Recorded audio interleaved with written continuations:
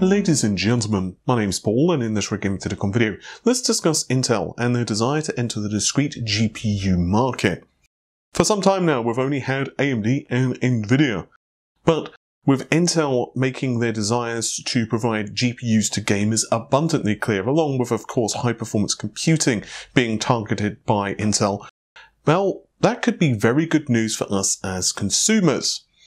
The company have been very vocal of late, asking gamers what they want in an AMA, and have also started a new campaign, and it is the Odyssey. It's very simple. You can take part with Intel to provide them feedback of what you want from a modern GPU as a gamer. So I think this video is going to be a very interesting thing for us to all discuss exactly what we're looking for from a modern GPU. Now, obviously, this is something I've created off my own back, and I'm not working in cooperation with Intel or anything like that. But obviously, if you guys want to tweet the video at Intel, I'm certainly not going to stop you from doing so.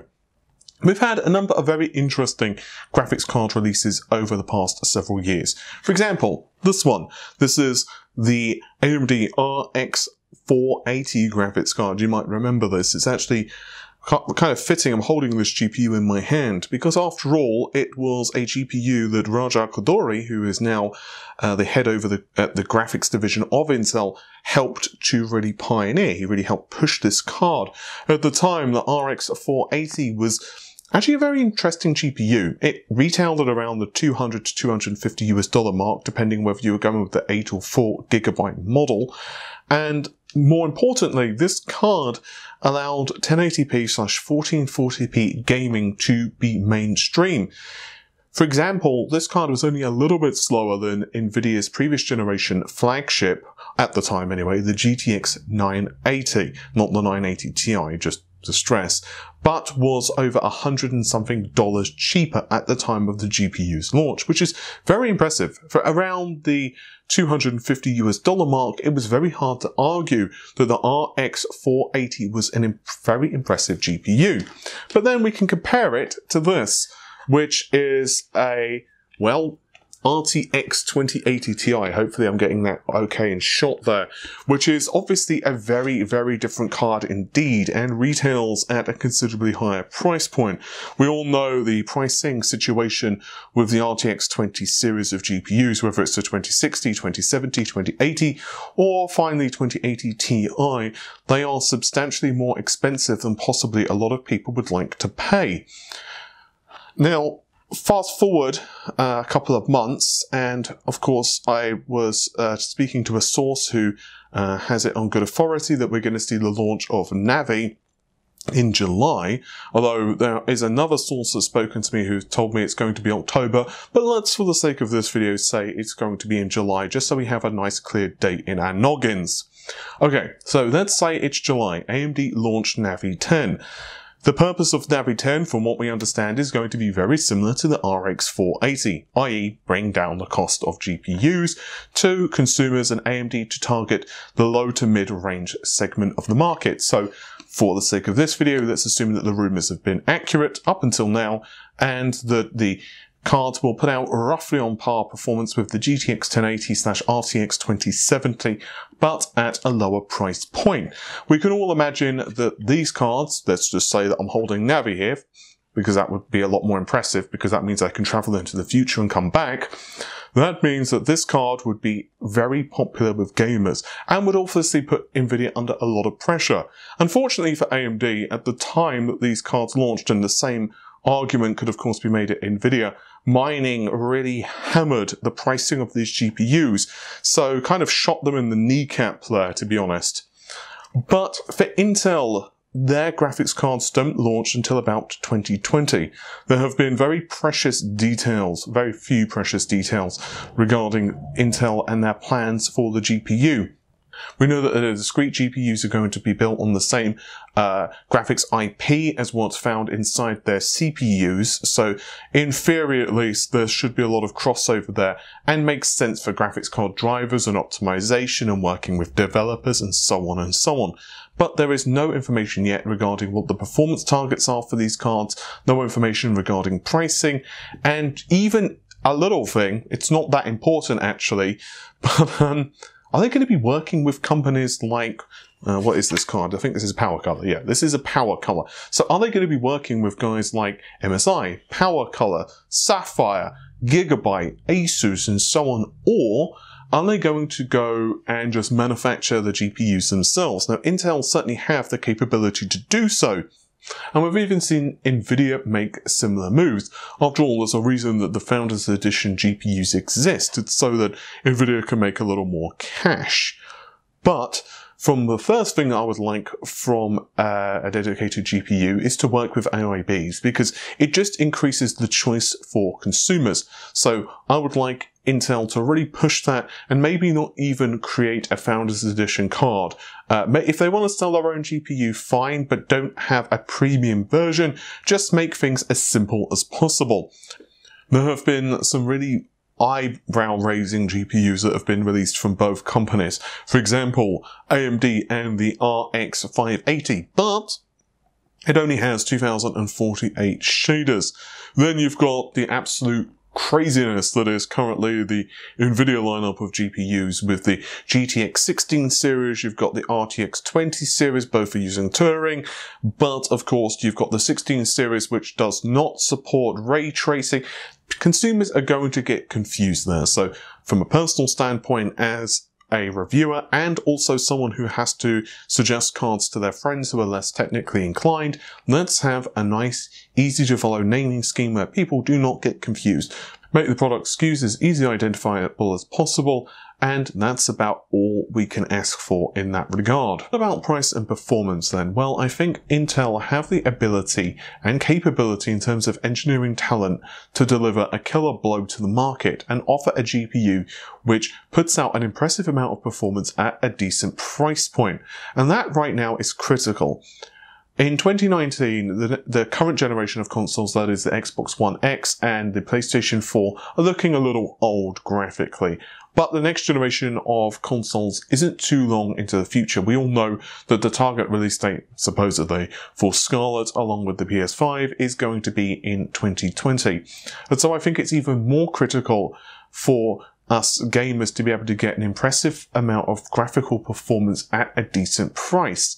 So Intel have a great opportunity here to join AMD to really pressure Nvidia in that mid-range. And that isn't to say that I don't want a high-performance GPU from the company, but I would like it at a great price, and a price that we feel that we are happy to pay for an impressive jump forward in performance as well.